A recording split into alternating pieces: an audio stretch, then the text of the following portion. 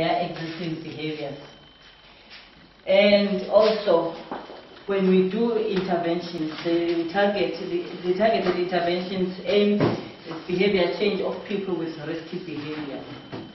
We all understand that.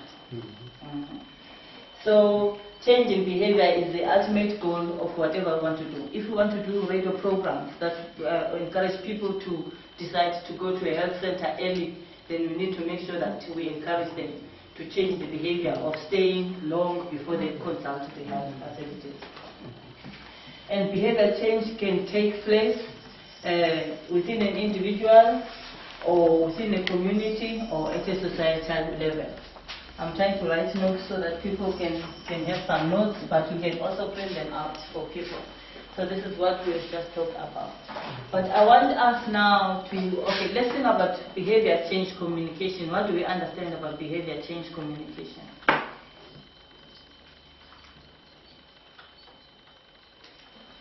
We are the social workers in this house.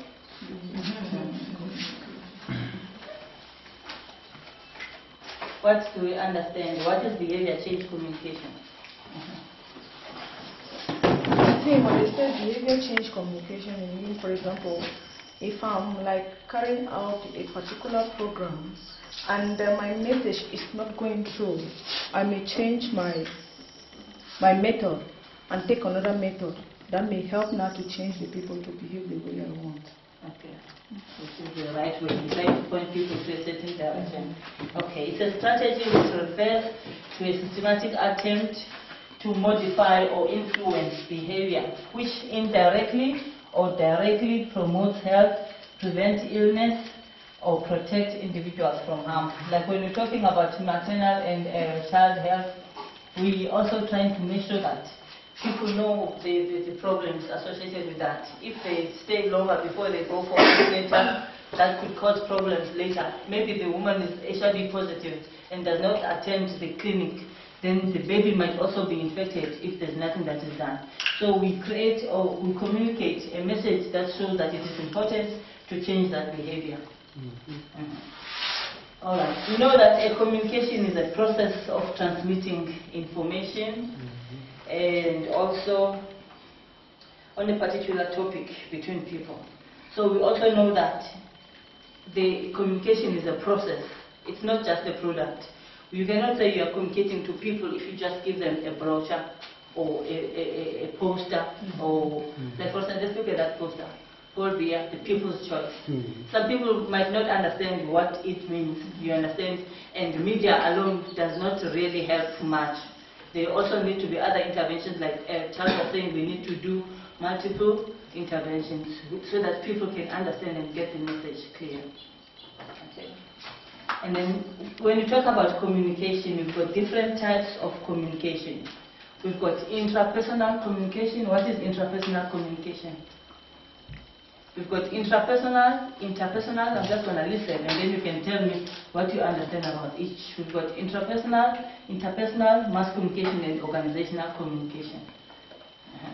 I think most of interpersonal communication is face-to-face. When I meet somebody, we discuss on a particular issue that is taking a particular area or taking a particular problem. So that is interpersonal. Okay. And intrapersonal? When you talk to yourself within you. Okay. And the mass communication one? Mass communication is when you want to reach a larger population. And the last one, which is the organizational communication. Particular structure. Can be a firm.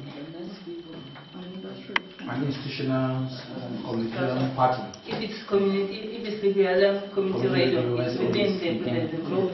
If it's a women's center, it's within that group. But do we understand that we can use all forms of communication to pass the same message? Because when you listen at home to the radio station and listen to this one program, it makes you talk to yourself about that particular issue. And also, you can also do that in face-to-face, maybe discuss with somebody else. Yeah, all right. So that is all clear.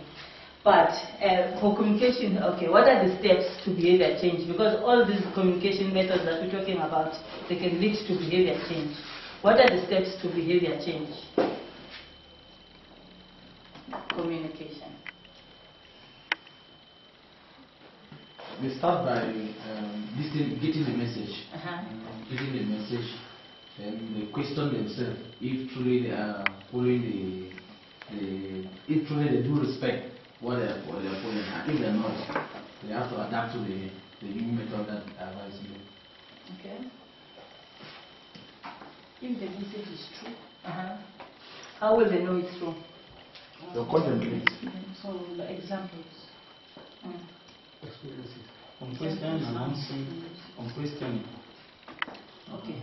The question whoever is talking. The question whoever is talking to actually give them the good facts about what he or she is talking about. Might be if the information is coming from somebody who is a specialist in that domain. Okay. If they believe The person. what you are telling them, Then we're talking now, let's say now this is a radio program. So we also understand that if you provide wrong information, people will internalize that. Feedback. Yes. Maybe they will even meet you personally in some cases to argue out, to reject. Okay. But some people might not understand that this is false information. You understand? So radio can either build or Destroy. Right, yeah. So it is important that we understand that. So like you were saying that there are steps to behavior change communication. We have knowledge. People hear the message and they understand. You understand? This is the first step. One first learns about a new behavior. Like for instance, we're talking about testing for HIV, for instance. You understand? So other people don't care about knowing their status. But once you communicate that it is important, they learn the importance of testing for HIV. And then they approve, they need to approve that, okay, this really is something that is worth trying. And then once they believe that information will be beneficial to them, then they intend to adopt it. They intend to go on regular HIV checkups. You understand? So these are the steps of behavior change communication, and then they practice it. They attempt the new behavior and continue to practice it. For instance, they go to test and they discover that they are negative, then they keep it that way, and they keep checking if they're still not infected. Or if they are positive, then there will be other ways of trying to make sure that their life is and then the advocacy. Once then one can then promote the new behavior through their social professional networks as a certified practitioner. You understand? So because maybe they were not informed at first, they didn't have the knowledge and the importance of testing for HIV. There could be a lot of reasons. It could be maybe they don't know what goes on there, and they might be scared that maybe there will be like a lot of blood will be drawn out of their body. Maybe that's why they're not going there. But once the message has been clear, has been clarified, and it's easy for them to understand, then they will approve. It will be easy for them to also encourage other people to go, because they know they've been there and there was nothing that killed them. So it will be important. So we're going to pass on now and talk about the 7 C's of communication, because we also, this community learning program also has the radio element in it. It is important that we know exactly why we need to do this. In order to achieve, all these are connected to this. When we talk about the 7 C's of communication, the first one, we talk about command attention. We don't just go into the program and just broadcast for the sake of broadcasting. We need people to get the message, to learn. That's why we're talking about the community learning program. You understand? The community is supposed to learn something from each and every program that you're doing. So you command attention. That's the first one. If you have a health program, your health message should stand out from all other information the listener receives. For instance, Charles mentioned that no one wants to listen to a program that they know something about it. If they know the information that you're giving, then there's no point in listening. But you could use that information that they know, and then you build on it. You bring something new, something that they don't know, so that the message stands out. When we talk about command attention, we also mean that if a program only messages that are noticed can be remembered and be effective. If you talk about HIV testing, everyone has heard about HIV. Everybody knows that you need to test for HIV, but they are not encouraged, you understand? Maybe you will come up now with a program that talks about dangers of not knowing your status, you understand? And then people will realize, I might be in danger, I need to do something about it. Okay.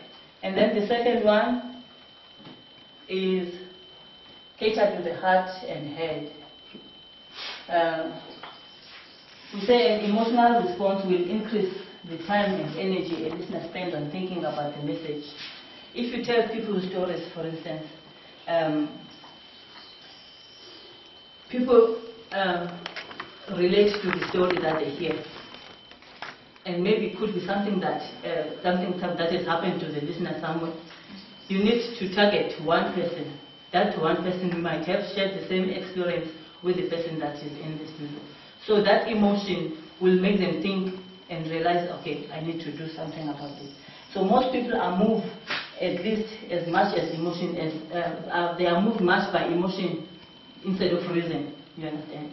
So somebody will tell a story that is being emotional, or how they contracted HIV, or maybe the partner knew that they were HIV positive, but they hid it for so long until they died, and maybe the partner only realized that they are positive while they've been living with no protection. You understand? A story like that will catch somebody's attention to go and test, even if the partner does not go and test. And then the third one, we're talking about the clarification of the message.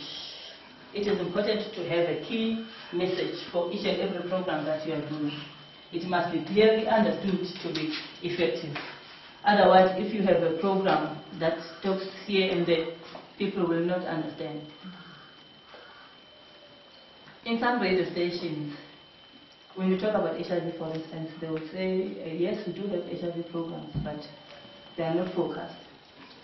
You would hear them talking about testing and talking about treatment and talking about nutrition in one program. And the clear message doesn't come out of exactly what the people should take out from that program. And it ends up confusing the listener instead of making sure that people gain something. So we need to have focused programs, a message that should convey a program that should convey a single message.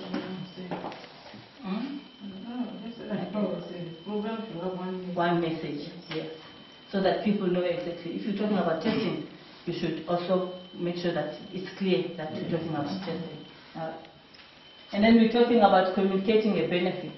People will ask, what's in it for me? Why should I listen to the program? What is it going to do for me? They need to know that people will risk trying a new behavior if they believe it has a real advantage. People who smoke might... No, I'm just saying, but smoking is bad for your health. They know that, you understand? But they keep on smoking, you understand? They don't see a benefit for them to stop smoking until maybe you show something that so that they feel a benefit, you understand? Like for instance, they're spending more on buying cigarettes. And if you encourage them to stop so that at least they can have like some more income in their pockets, then maybe that is what will motivate them to stop, you understand? Because they know it's bad for their health, while you are encouraging that behavior so that people can have more money in their pockets, they're also helping their health, you understand? That's one example. And then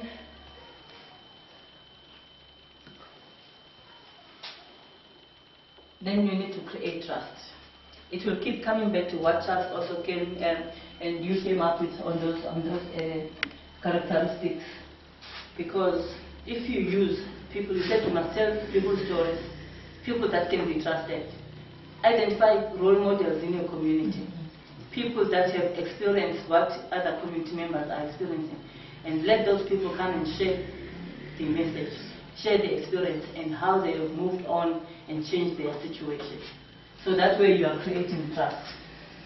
So models in the community who has gone through what the listener is going through, and that can help a lot. A message that people... Just quick on trust. One of the TV programs in Malawi, it was a talk show. They brought this famous actor. So he came there as a role model, talking about protecting oneself, using condoms and those things. But people know him as a very reckless guy, and the program was trashed. How can you... We thought you use people. How can we trust all those people that you have used before? Your program is fake. How can you use that guy as a role model? His stories are all in the community, and you try to convince us that that guy is good. That's true, isn't it? So the whole program lost almost all its entire audience just because they featured somebody they could not trust, somebody they knew very well, and you were presenting him in a yeah. If they had brought the same person in his capacity as a reckless guy, yes, the audience would have trusted him. Oh, yes, I know him. Even with the we had a similar problem in South Africa, but it was not a role model, like somebody that was coming for an interview or something, but it was a presenter at a radio station. So the regular presenter was not available to do the program, so somebody else stood in for her. And apparently on that day I was listening with one learner group, and they were not happy at all because they're asking, how can that person come to tell us all these good things while we know her ways around in the community? You understand? So that says a lot to the community out there. How you behave, your behavior will determine if people will trust you. Okay, and then we're talking about calling for action. You call for action. You don't just do the program for the sake of doing the program or telling the story. People need encouragement to discuss new ideas, to make difficult decisions, or to try a new behavior. After seeing or receiving a message, people should know exactly what they should do. You need to direct people to something.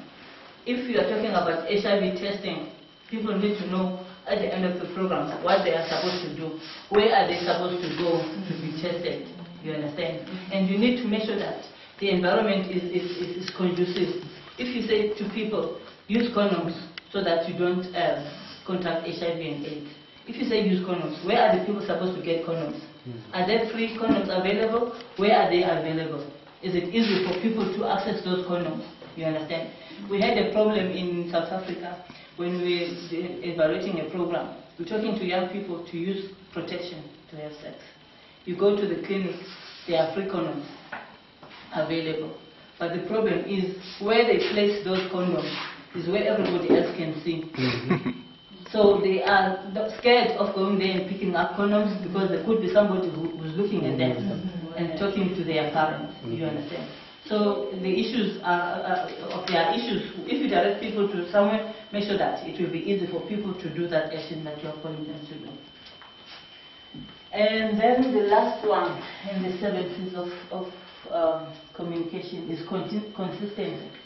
Consistent repetition of the message through role modeling, personal stories, expert advice, jingles, poems, songs, and any other thing that you can think of will help the listener understand the new ideas. Like for instance, you might have a jingle, or you can create a PSA, which is a public service announcement that encourages people to test for HIV. And the people that you call, if you're talking about a program, you're doing a program on HIV testing, you would call someone who's gone for an HIV test, so that the person can share the experience, how they went and how it was done, and how they feel now that they've done that. You understand? How it has helped them. And then you also call an expert from the health department, someone who's going to emphasize the importance of testing and how you can do it and where you can go. And